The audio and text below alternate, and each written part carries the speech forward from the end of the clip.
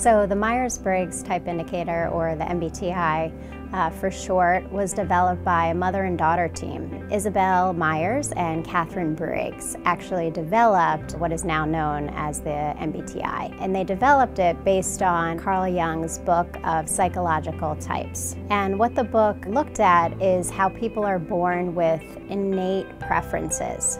So these are psychological preferences that don't change over time, but just are preferences we have on how we perceive the world and how we make decisions. The test, the purpose of it, is all about self-awareness. It's to show or to highlight aspects of your personality, of preferences that you have. The MBTI is broken down into 4 dichotomies. The first dichotomy is introversion and extroversion. So this is all about how you get your energy. A person that prefers extroversion really gets their energy by being around people. They like to talk things out. People that prefer introversion, they get their energy through quiet reflection. And the second dichotomy is about perception. It's about how we perceive the world.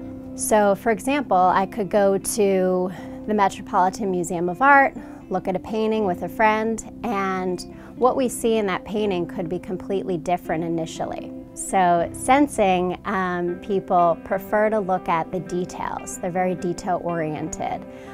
They like to focus on present realities, what's in front of them. People that prefer intuition really like to think about the meaning behind things. So if they're looking at that painting at the museum, they're wondering what's the story behind it. The third dichotomy is how we make decisions. So thinking, people that prefer thinking, base decisions on logic and analysis. People that prefer feeling base decisions on how it's maybe going to affect others. They tend to be seen as maybe more empathetic. And then the fourth dichotomy is about how we structure or maybe don't structure our external world.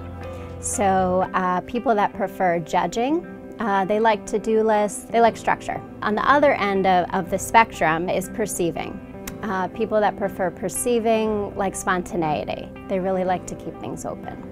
I think what's most interesting though is not only knowing what our types are and what our preferences are, but the preferences of others and how knowing that can affect how we work with them or live with them, even looking at Myers-Briggs from a personal standpoint as well. So the foundation of the MBTI is that these are innate preferences.